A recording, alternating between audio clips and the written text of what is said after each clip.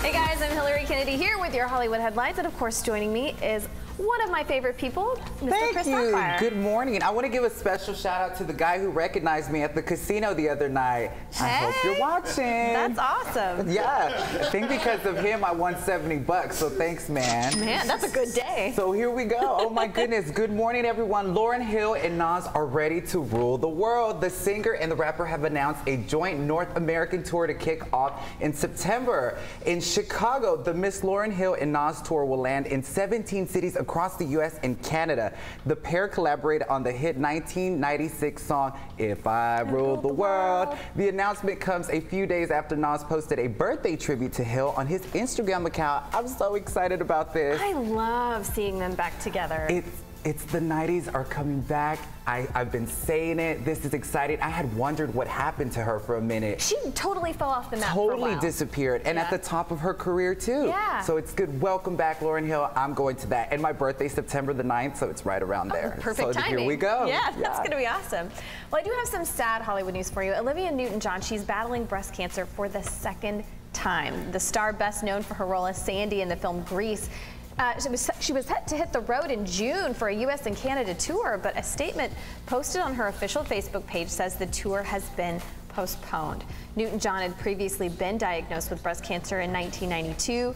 She was declared cancer-free after receiving chemotherapy and a partial mastectomy. And since her own battle, Newton-John has been an advocate for breast cancer awareness. So this is disappointing. And, you know, I think the scary thing for her is both her sister and her father died of cancer. Oh, no. And for her to have it again the second time after having beaten it the first time, I know is difficult to swallow. But she's got such a fighting spirit. She's got a great group of people around her. She's got a daughter who they're very close. So I think she's got a great chance of beating it again. It is heartbreaking. One of my favorite singers, Anastasia, she battled breast cancer twice as well. She overcame, thank God. So we're sending you healing vibes. Yes, Miss we are, Olivia. Yes. Well, we got some more Kim Kardashian news. Finally is letting everyone know when she knew it was officially over between her and her ex-husband, Chris Humphries. I think like a lot of girls do go through that where they freak out and thinking they're getting old and they have to figure it out and all their friends are having kids, and so it was more of that situation. But I knew, like, honeymoon, it wasn't gonna work out. Yeah. On the honeymoon, you knew. Yeah. Right. The former couple married in an over-the-top August 2011 ceremony. The marriage lasted just 72 days before the reality star filed for divorce in October 2011. I totally had forgotten about this already. Because, I mean, truly, 72 days, that was the shortest, one of the shortest marriages in Hollywood.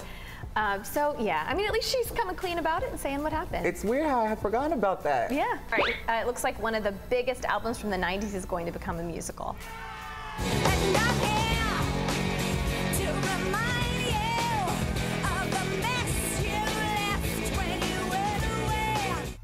A new musical based on Alanis Morissette's multi-platinum selling record Jagged Little Pill will come to the stage next year. The 1995 album included hits like Ya Oughta Know, Ironic, and Hand in My Pocket. And they're actually going to be making a book based on the album too. And Diablo Cody, the girl who wrote the movie Juno, she's going to be writing the book. I love that album. It's good, right? I still jam to that. Hey, we were just talking about the 90s. That's there right. you go, some more. Well, those are your Hollywood headlines. Layla, back to you. I think I've told y'all my favorite karaoke song is Ironic. Oh. It is.